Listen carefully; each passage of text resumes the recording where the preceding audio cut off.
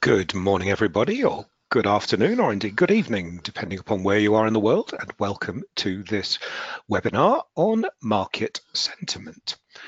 For those of you who haven't been here before, my name is Martin Essex, and I'm an analyst and editor here at DailyFX. I've worked as a financial journalist at places like the Wall Street Journal, I've worked as an economist, and I'm also a trained technical analyst. I trade by mixing fundamentals like economic data and speeches and so on with technical analysis, and I also look at sentiment and geopolitics. These are my personal views, not necessarily the views of DailyFX or indeed of our parent company, IG. So before we go any further, let me show you a risk disclaimer. If you wouldn't mind having a read of that, I'd be very grateful.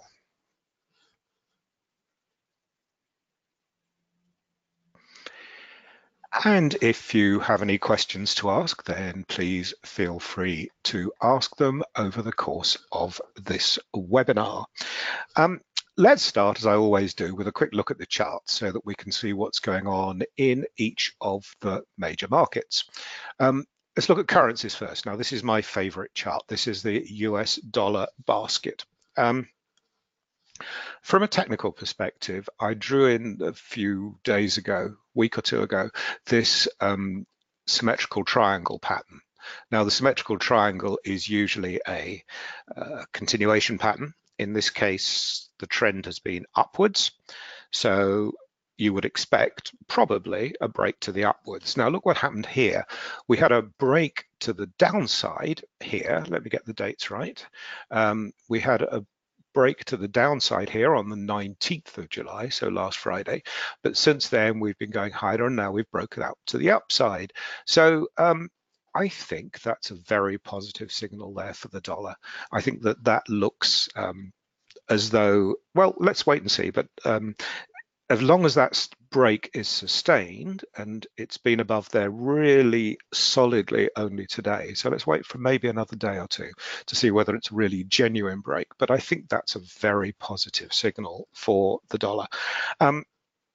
Why? Well, it's hard to say, really. I mean, the only thing that's happened recently is that there seems to have been an agreement on the budget in the United States. And that, of course, would mean that there's no likelihood of the government shutting down and all that sort of thing.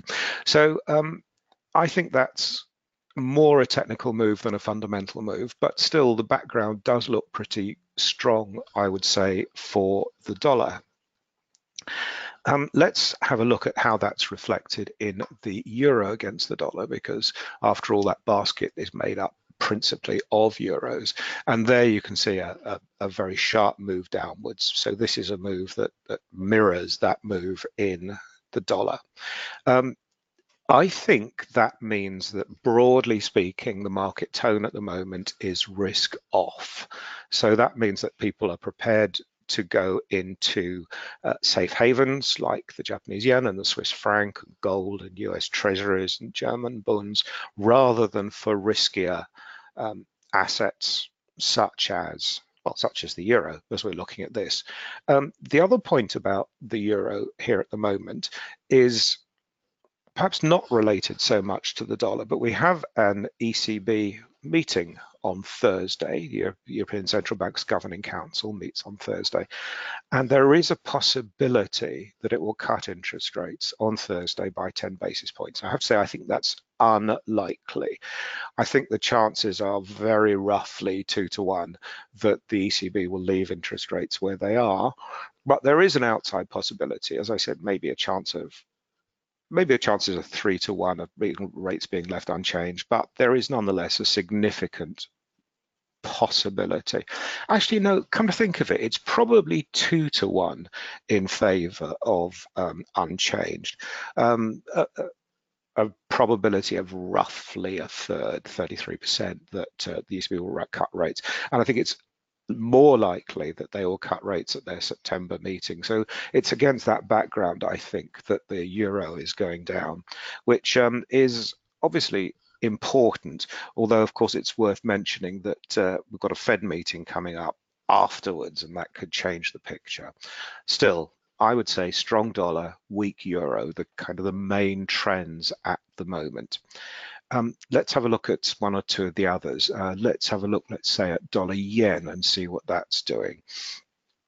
So dollar rising against the yen, which does suggest to me that the dollar is the safe haven at the moment that people prefer.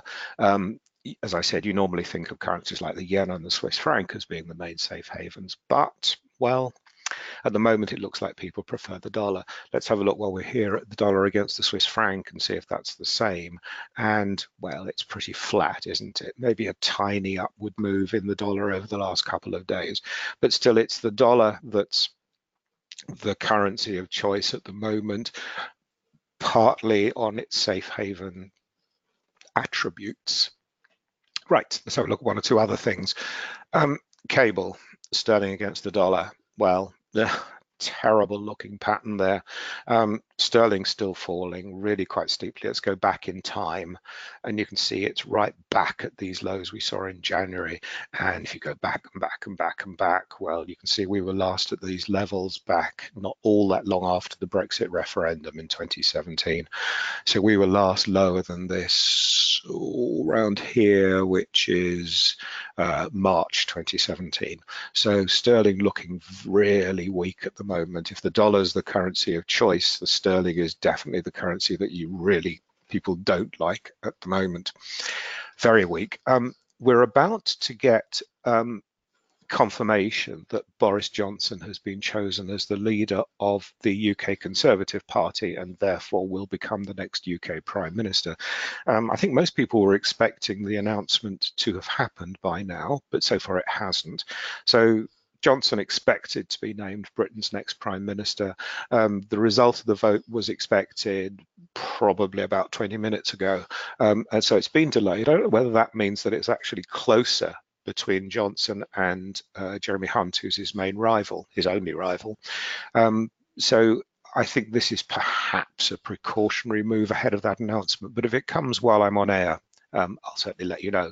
By the way, I should have said, if you can hear me, would you mind letting me know, please? Because I really don't want this to go out into the ether with nobody listening, if you see what I mean. So those are the main stories. Boris to become the next UK Prime Minister. That brings the possibility of a no-deal Brexit closer. He has said that he will leave, the UK will leave the EU, come what may, do or die, on October the 31st. So that's, I think, pretty negative for the pound. The pound really does not like the idea of no deal. So that's why sterling, I think, is weak. And with people moving into currencies like the dollar, that obviously adds to the dollar's strength and sterling's weakness. Oh, right. Thank you very much for telling me you can hear me.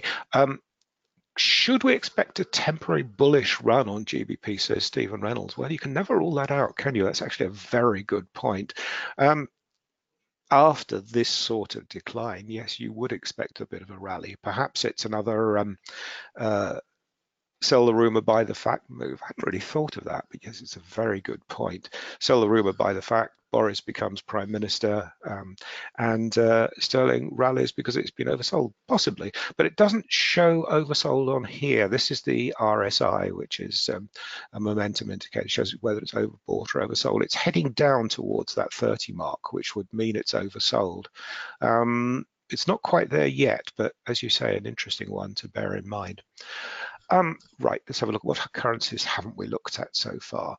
I'm always asked on these webinars about the Kiwi, so let's have a quick look at the Kiwi. This is the New Zealand dollar. It's been pretty strong, hasn't it, against the US dollar, but just begun to move back downwards over the last 4 days. So perhaps that's a bit of a reaction after that strong move higher. Euro, I've looked at the main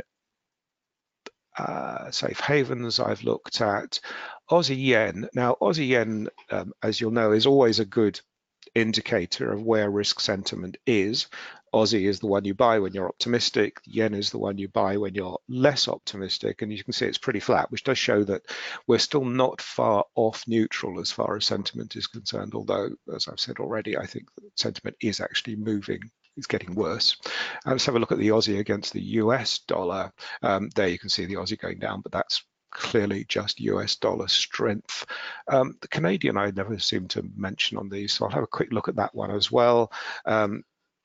This is the dollar rising against the Canadian dollar. So really everywhere you look, you've got exactly the same picture. It's all about dollar strength at the moment. Even though there are hopes that the Fed will cut interest rates when the FOMC next meets. Let's have a look at some of the other assets now, and let's go for the other big safe haven, which is gold. And you see yet again the same signal, which is that people really prefer the dollar. Now, this is a little, I suppose it's a pennant, isn't it? You've got the long run up, then you've got this pennant continuation pattern, break to the higher, can't speak today, break to the upside as you'd expect. So strong rise, pennant pattern, jump to the upside. But look what's happened since then. We've had 4 sessions now of the dollar of gold actually going back down again, and the risk of repeating myself too many times, I think that's yet again the demand for the dollar that's really causing that.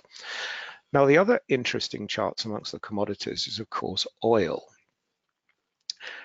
Now, this is not doing what you would expect it to do, is it? Look at this. It's gone down and down and down and down for about 2 weeks now. These are all daily charts I'm showing you, but let's have a look at something else. Let's have a look at, let's say, the hourly chart. And I think on this, you can see how much oil has gone down. Let's bring it in here. So this is the July the 11th. So a couple of weeks ago, and you can see here the price of oil going down and down and down, although it has, I suppose, stabilized today. Now, the reason that's, I think, rather strange is, of course, because we've ramped up tensions between Iran and the West. Now, a British ship's been towed into or directed into Iran by the Iranian Revolutionary Guards. Tensions are very high in between the West and Iran. There's the US being belligerent about Iran, Iran being belligerent about the US, the UK becoming involved. You might think that that's all very positive for oil, and yet the oil price has gone down. I think that's probably a matter of supply more than anything. Yes, Iranian supplies are down, but I think the US is now such a big oil producer that it's able to make up for any shortages. So however much supplies from the Middle East are disrupted, I think that the US shale industry is now able to make up that shortfall, and perhaps that's why the oil price isn't moving in the way that you'd expect. Although I guess it's also possible that all that bad news was in the market already. Anyway, I think that's quite surprising. So this is the US crude contract, WTI, West Texas Intermediate. This is the Brent. So this is the European benchmark, in fact, the global benchmark, Brent crude. And here again, you can see this long decline here, although it has actually stabilized recently. So this has stabilized in a way that the US crude hasn't. Let's have a look on that on the 1 hour chart and see what that shows. So here's the drift downwards here from, what's the date here? This is the 16th, Tuesday the 16th. Maybe go back to, yeah, Tuesday the 16th. Falls, but then some stability, really. I think that's the best way to put it. Some stability over the course of Friday, Monday, and into Tuesday. So that's, I think, relatively positive in the same way as US crude. Where should we go to next? Let's have a look at stocks next and see what sentiment is like in the stock market, and it's still broadly positive. This is Wall Street. This is the Dow Jones Industrial Average. relatively flat. I mean, no great moves higher here, which again tells me that the move is the sentiment generally. The move is more about dollar strength than about overall risk-off sentiment. So sentiment on Wall Street still okay. And the S&P 500, where is that? That's here. Looking pretty firm as well. Turning to Europe, we've got the FTSE 100. I say this every week, but this is really an international index of London-listed stocks, banks, and mining companies and so on that are internationally based. Same sort of picture really here. Flat over the last few weeks, but certainly not negative by any sense. The other major stock markets, France, stable, Germany, interesting, slightly different there, down and then back up again, so slightly different there. Spain, flat. Spain also, I think, picking a new leader. Italy, more volatile here with that big drop downwards, but then a bit of a rally since. So that's all the major markets. Oh, no, it's not. I always get asked about Bitcoin. So let's have a look at Bitcoin and see what that says. Well, extraordinarily volatile, I think is the best way to put it. So we've had this huge run up that I'm sure you all know about if you're interested in Bitcoin. The high here over 13,000, nearly $14,000 for a Bitcoin. We're now down below $10,000, just dropped below $10,000. Could fall further, possibly. I suppose you could call that a sort of rounding top, I guess. But so volatile, I think it's really difficult to say where Bitcoin is going. Still, there you go, for what it's worth, below 10,000 now, so looking a little bit weak. Now, let's go and see what's on the calendar over the next 7 days, or rather the rest of this week. And we'll start with our calendar, the economic calendar. So this is what's happened yesterday and is going on this week. So I will go from today to yesterday and see what we had. Not much. The Chicago Fed, which I think came out at 12:30 my time. The Chicago Fed National Activity Index. Now, for those of you who haven't been here before, I should explain. When I'm looking at sentiment indicators, I'm not just looking at market sentiment. I'm also looking at consumer sentiment, business sentiment, industrial sentiment, everything that might give us a clue as to what's likely to happen next. The hard data, obviously the most important market movers, but they tell us what's already happened. These confidence indicators give us an idea of what's likely to happen in the future, and that's why I think they're worth concentrating on. So this is the Chicago Fed. All the Federal Reserve banks produce these sorts of indexes. This is Chicago, but it's a national activity index. It was expected to rise. It actually, well, it did rise a tiny tad, but it didn't go back into positive territory. Now, with always these things, don't worry about the actual numbers. What 0.02 means is neither here nor there. What matters is the direction. From minus 0.03, it was expected to rise to plus 0.08. In fact, it only rose to minus 0.02. So that would suggest weak-ish growth in America, and that, I guess, gives another reason why the Fed should at some point cut interest rates. But these are very small very small changes. I wouldn't worry too much about them. Today, several things happening today, I think. Let's go on here and look up so 2 o'clock my time, 2 o'clock London time. You've got the Richmond Fed Manufacturing Index. Same applies, don't worry about the number, and it's not really a market mover anyway. This, I think, is more interesting at the same time. Eurozone consumer confidence. I think that is potentially a market mover. It's expected unchanged, but, well, would you be surprised if it fell a bit further? I don't think I would. And then we start getting the PMIs, Purchasing Managers Indexes, calculated for manufacturing sector, services sector, construction sector. These really are market movers. So you get the purchasing managers indexes. Purchasing managers, simply the people who buy stuff for companies. They tell you where they think things are, how they think business is, and the company that produces these gives you its own index, which is quite well related with GDP, economic growth.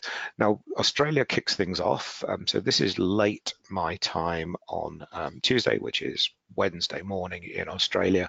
We get that. We haven't got predictions for that one. So let's wait and see. Let's go on to Wednesday, tomorrow. So then we get the next PMI. This is from Japan. So that's again Wednesday. To get the Japanese manufacturing PMI. And then we get all the European ones all coming in a flood. So we get France, then we get Germany, then we get the Eurozone as a whole. And these are, you get manufacturing and services and a composite of the two. France tends not to be too market moving. Germany does. And here you can see, well, actually it's mixed, isn't it? There's a small increase expected in manufacturing, a small decrease expected in services, and therefore the composite, well, a little bit down. Eurozone as a whole, unchanged, manufacturing a little bit lower for services and a little bit lower for the composite. So that's what's expected. It all depends, I suppose, on how. What am I trying to say? I think I'm trying to say that these are important market moving indexes. Let's see how they compare with expectations. Don't worry too much about the French one. The German one important because it gives you an indication of what the Eurozone as a whole will be, because Germany, of course, is the largest Eurozone economy. And then 13:45 my time, you get the US manufacturing PMI and services PMI, both expected a wee bit higher. These unusually are not as important because there is a longer running series called the ISM, the Institute for Supply Management, and they're the one those are the indicators that people look at rather than the US PMIs. But still, as I said, for what it's worth, these are both expected a bit higher. Thursday. Thursday, there we go. Probably the most important sentiment indicator for Europe. This is the German IFO or IFO Business Climate Index. Very important for the euro, very important for European business. So this German institute produces its business climate index. It's very closely watched. I think it's a high impact figure, but if you want to call it medium, so be it. But anyway, it's expected lower. Also take a look at two of these other indexes that IFO produces. The expectations index, which obviously is forward-looking, and the current assessment, which is slightly less important. So all of those, I think, well worth looking out for on Thursday. For me, the main figures of the week are PMIs and IFO. Another Federal Reserve Bank, 1500, Kansas City Fed's Manufacturing Activity Index, expected a wee bit higher.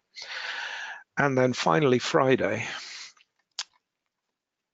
26th of July, at early-ish in the morning our time, 0800, you get the ECB's survey of professional forecasters. You'd think that that would be a big market mover. It actually tends not to be. So this is the ECB surveying what professional forecasters think the outlook is for the Eurozone economy. So that's it, really. That's the main charts, what's going on at the moment, and the what's coming up on the calendar. Now, at this point, I tend to look at the Fear and Greed Index. Beautifully named. So what emotion is driving the market now, asks CNN Business, which produces these numbers. And the answer is fear. And what that means, well, what it means is that 50, market is neutral here between the orange and the green. If it goes down to 0, it means extreme fear, which means everybody's rushing into safe havens. If it goes up to 100, it's extreme greed, which means that people are going for the most active numbers, assets such as stocks and so forth. 44, which is in fear territory, but only just. A week ago, though, it was in greed territory. So look at that. It's fallen by 13 points over the course of the last week, which is, I think, quite impressive. 44 today, 44 yesterday, a week ago, 57. So it has moved quite a bit lower. I'm not quite sure why. I can't see any particular reason why the market should have come off in that sort of way, why suddenly people should be looking for safe havens. And indeed, as we've already discussed, really they're only looking at the dollar. But anyway, stocks are quite strong still. So I'm surprised at that. I think market is more sort of neutral at the moment, but just headed up simply because stocks are steady. But there you go. That's what that says. Let's go back onto our home page. I think they have announced the appointment of Boris Johnson, although I can't actually see the headline. It says, the headline that I'm reading, Boris Johnson is set to avoid an immediate no confidence vote in his new government as Jeremy Corbyn waits for a better chance to topple him after the summer. And the source of that is Huffington Post UK. So I suppose that's positive for sterling if he'll avoid an immediate no confidence vote in his new government. Jeremy Corbyn, who's the leader of the opposition Labour Party, waiting for a better chance to topple him after the summer. That says Huffington Post. Let's have a quick whiz back to sterling and see if it's reacted that. So where were we? We were in cryptos, weren't we? So let's go back to currencies and to sterling. Where's sterling? Here. And well, it's still heading lower, which I think that doesn't look very much different from the last time that we were here. No, where was I? Yeah, on our website, that's where. So let's go back to the top of the page and to our home page. And let's see where our sentiment index is set. So sentiment. DailyFX is a subsidiary of IG. IG allows people to trade using their platform. We look at which people are long and which people, how many people are long and how many people are short of these various assets. We calculate them, obviously not individuals, don't look at individuals' positions, we just look at them all aggregated. And we work out whether the market or retail traders who use this platform are long or short. And we then take a contrarian view. What does that tell us? Well, it gives us a bullish signal on the euro, suggesting that the dollar could be time for the dollar to react a wee bit lower. Still another bearish signal on sterling, bearish on dollar yen. So that's interesting. So bullish on the euro against the dollar implies perhaps we might see a bit of dollar weakness coming up, and dollar yen the same, bearish. So again, a little bit of dollar weakness coming up, but sterling still bearish. Gold mixed, Bitcoin bearish. These signals are almost always Bitcoin bearish, I find. So I'm not sure you should rely on that one. That's a bit surprising to me. And then bearish S&P 500 on that one. If you want to know more, then go up here where it says sign up, login, DailyFX Plus.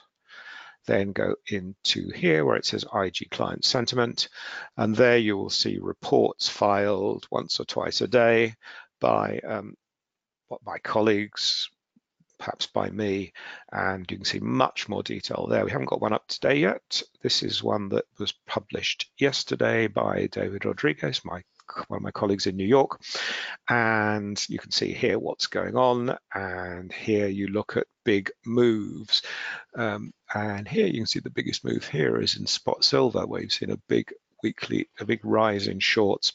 So that's perhaps the one to look out for. You can see here that this gives you quite an interesting, actually while we're here I will just do a quick search for silver, see what it says. There we go. So it says that retail trader data show almost 90% of traders are net long. Extraordinary. Almost 90% of traders are net long silver. Very strange there. So the number of traders net short, look at this, is 107% higher from last week. Wow. And so anyway, not surprisingly, you get a spot silver bearish contrarian trading bias. If you want to know more, I will go back to our homepage and go to our education section. If you want to know more, please have a look at our Forex University, at our free trading guides and so on, because they are really, really helpful.